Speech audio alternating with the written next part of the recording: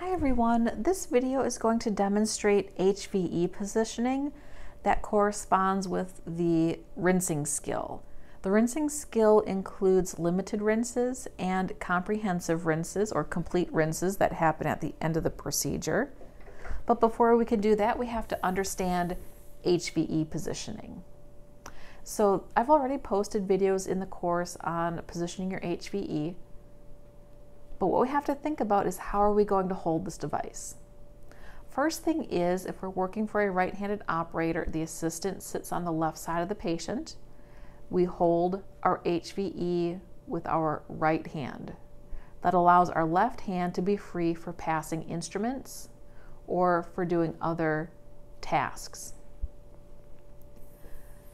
Two choices to hold this device. You can hold it in a pen grasp, which means similar to how you would hold a pen or a pencil, and your thumb or index finger should be near the switch to turn the device on and off.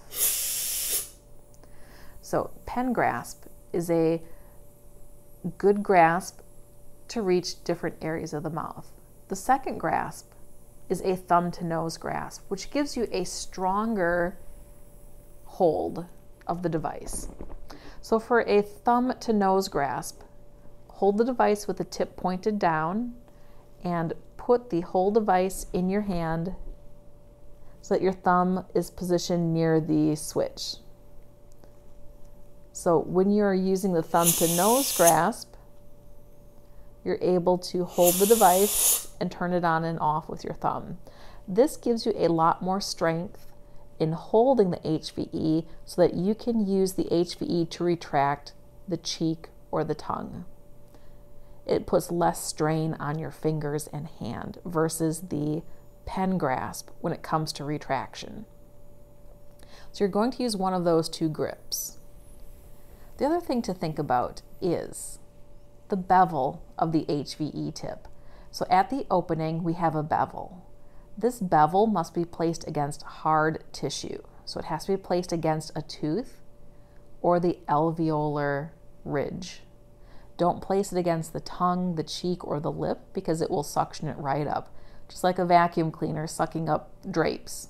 It's going to go right into that opening, and you could cause an injury to the patient's soft tissue. With a closer view of the patient, some things to think about in your HVE tip placement. The opening goes against a hard surface, tooth or alveolar ridge. We want to be near where the doctor is working, but not in the doctor's way. We don't want to bump the doctor because that could cause the handpiece or whatever instrument they're using to slip and injure the patient. And we also need to be where the water and debris is ending up. So gravity is going to pull all the debris and water to the back of the patient's throat. So we need to be posterior to where the doctor is working to pick up the most debris and water. As a dental assistant, we're always using both hands. We never have a free hand. So with suctioning, I like to use a finger on my left hand, index finger, to retract. If you prefer, you could use the air-water syringe to retract. So if you hold the air-water syringe in your left hand, you can retract soft tissue with the air-water syringe, and then use the air-water syringe as a guide to slip your HVE into the mouth. Or index finger, use your index finger to guide the HVE into the mouth. Calling out a tooth number here, if the doctor is working on tooth number 20, think about the surface. It's not just the tooth, it's the surface. Lingual, occlusal, buccal. We are going to be on the side of the tooth that's closest to us. If they're working on 20, we want to be at least a tooth behind to pick up all the debris that's flowing back to the back of the throat. If the doctor is working on lingual, we still stay on the buccal side. We want to stay on the side of the tooth that's closest to us. But if they're working on lingual, that frees up the buccal side and we could be closer to the tooth that's being worked on. For maxillary, same rule applies. Retract. Use your finger or air water syringe to retract, and then use that as a guide to slip your HVE into position. If the doctor is working on tooth number 14, I'm going to slip my HVE bevel facing the teeth, and I'm going to be posterior to tooth number 14. So I want to be on 15, or if they have a wisdom tooth, I can be on 16. Again, I stay on the buccal surface because that's the side that's closest to me. For the right side of the patient's mouth, the side of the mouth that is closest to me is the lingual side now. So I can slip my suction into the mouth, keeping the bevel facing the teeth, and I'm going to place my bevel one tooth behind where the doctor is working. So if they're working on 5, I would be on 4. If they're on 4, I'm on 3.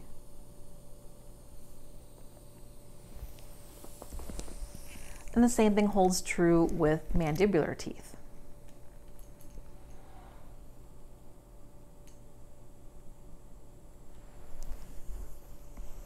Mandibular right teeth, you want to retract the tongue, usually with a mirror or your air water syringe.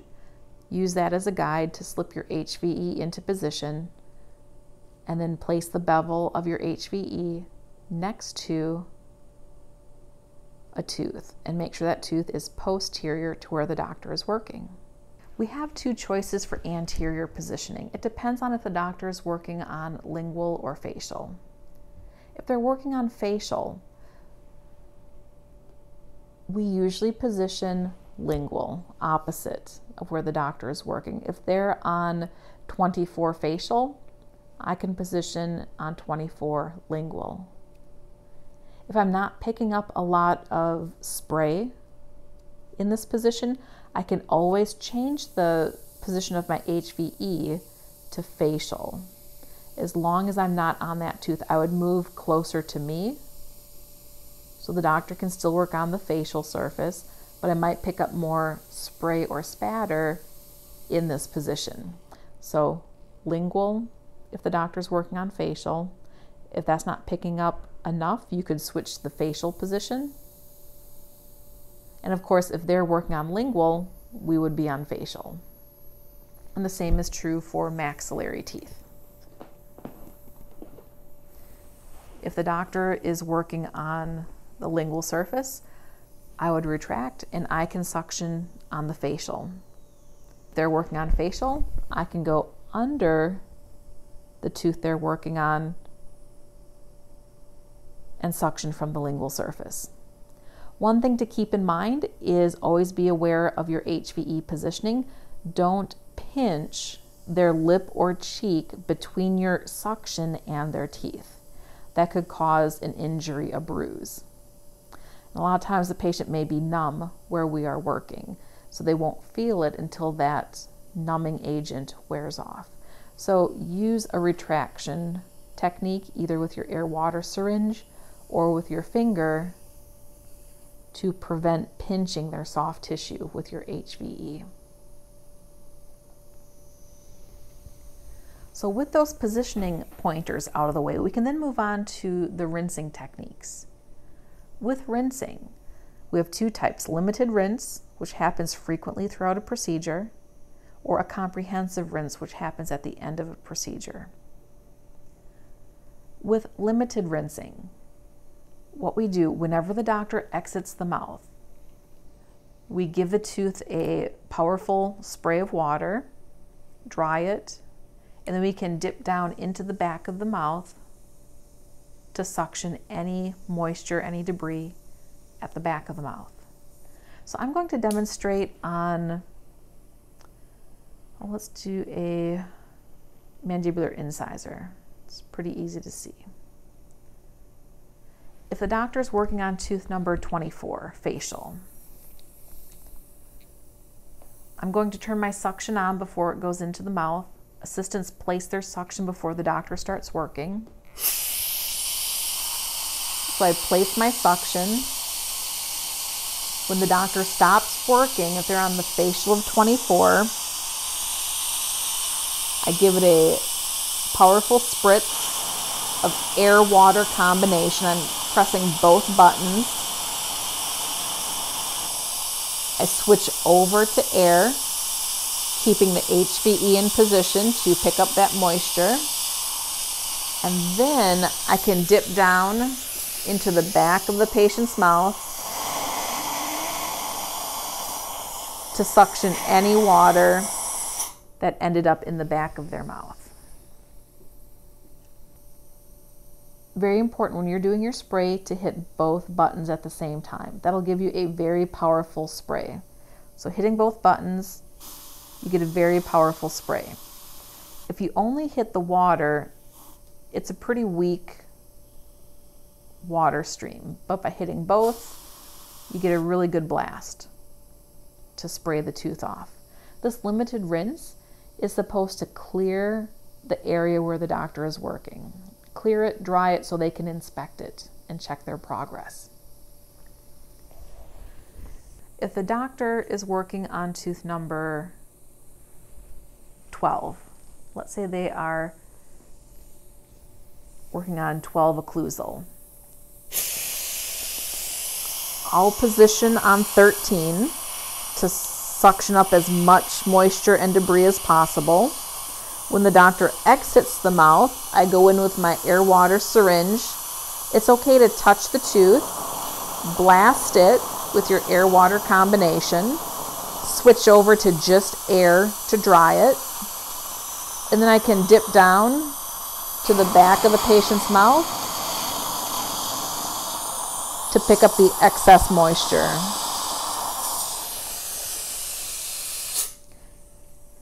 When you dip to the back of the patient's mouth to pick up that extra moisture, make sure your bevel is against a hard surface. You can go on the occlusal surface of the posterior teeth or the buccal surface of the side closest to you. If you notice accumulation on the right side, sometimes the patient will be tilted away from you. You would again go either on the occlusal surface of those posterior teeth or lingual surface, the side that's closest to you. So very important responsibility for the assistant is to provide those limited rinses throughout the procedure. The last procedure that we do before the patient exits the chair is we provide a comprehensive rinse to freshen up their mouth after a procedure where they may have a lot of debris, saliva, filling fragments left behind. So I've placed some debris in the patient's mouth. Obviously this occurs naturally throughout a restorative procedure, but to simulate it on a mannequin, I had to place a little bit of debris in here. This usually happens after the doctor has left the operatory, so we can position the patient how it works best for us. So we're going to have the patient turn towards us, and we're going to have them tilt their chin down, which this mannequin, he's already tilted down. I'm just going to lock him into position so he doesn't move around too much on me. Usually debris is concentrated where the work occurred. I kind of spread it all over for demonstration purposes. We're going to turn on the suction and place it on the side closest to us on the mandible. So I'm going to turn on my suction, and once that's on, I'm going to spray my powerful spray of water, hitting both buttons at the same time around the mouth, starting at the high point, so upper right, lower right, and gravity will cause that water mixed in with the debris to flow to my suction.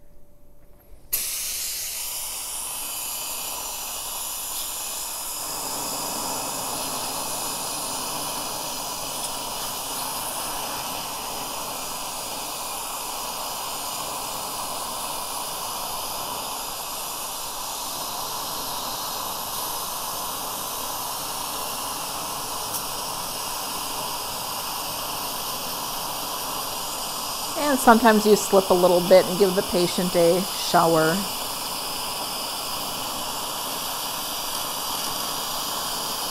Notice my suction does not move at all. I'm only moving the air water syringe.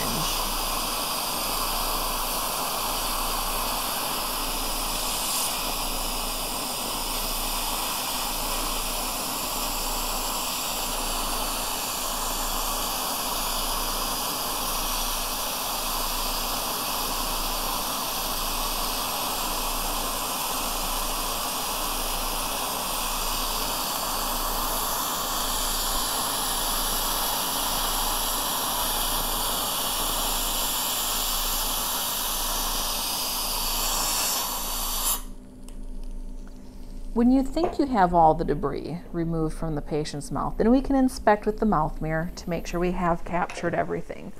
A little debris left behind on the lips can be wiped up with a gauze or a cotton roll. You gave them a bit of a shower, give them a courtesy wipe to remove that moisture. And then inspect. Of course, I would use the overhead light so I could see better, but for video purposes, it really lowers the quality of the video picture. So a little bit there on the buccal, on that second premolar. Check under the tongue. So retract, push the tongue away, look at the linguals, and check the vestibules. Check the maxillary vestibule. Looks like there's some up there that was missed. And check the mandibular vestibules.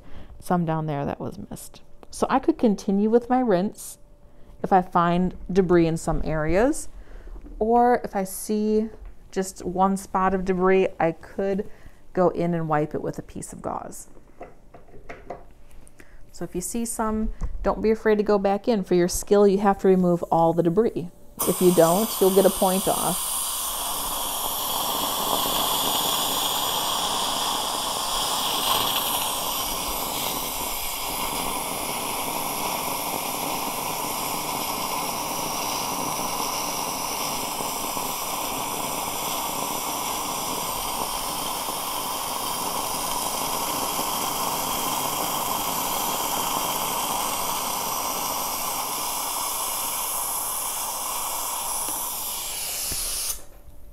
Once your patient is free of debris, you're ready to release them.